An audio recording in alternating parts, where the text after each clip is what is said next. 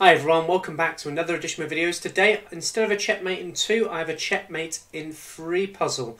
But this particular one coming from Sam Loyd, who, as you know, I've featured on this channel a few times, a very famous chess composer, puzzleist, puzzle solver, puzzle maker, composer, whatever you want to call him. He produced many different really beautiful puzzles, and this one is no exception. So just to kind of remind you on this one, it's white to move, checkmate in 3. See if you can solve it, and then I'll go through the solution.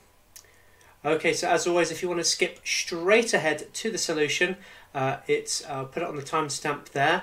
But this one, it's quite a difficult one.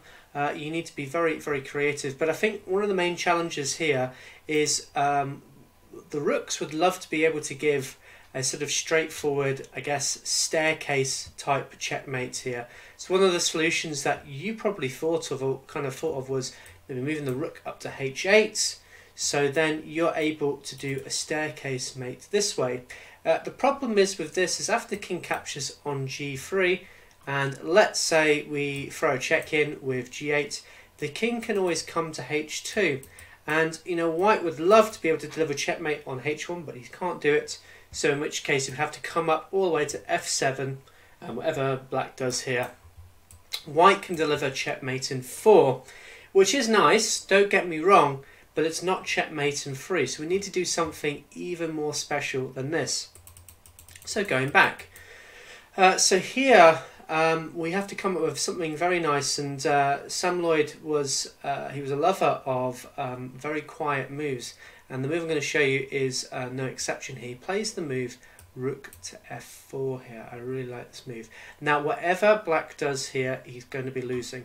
Let's have a look at what happens after king takes on h1. This seems very nice. So how is black able to deliver checkmate here? Well, first he puts his king onto f2.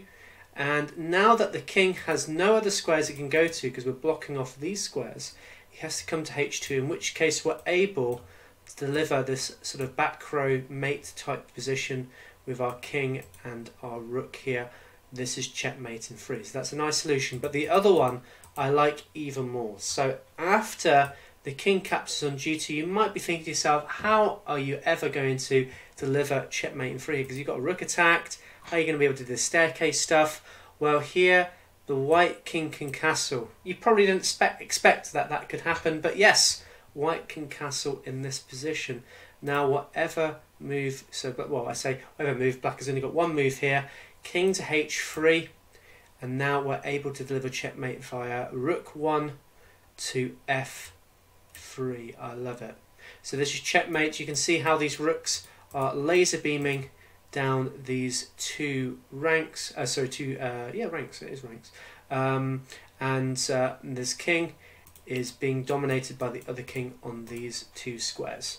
So I really like that puzzle. If you liked it too, let me know in the comments below. Make sure you share it with friends. See if they're able to solve this particularly difficult checkmate in 3 puzzle. But as always, thank you for watching, and I'll see you very soon. Take care. Bye-bye.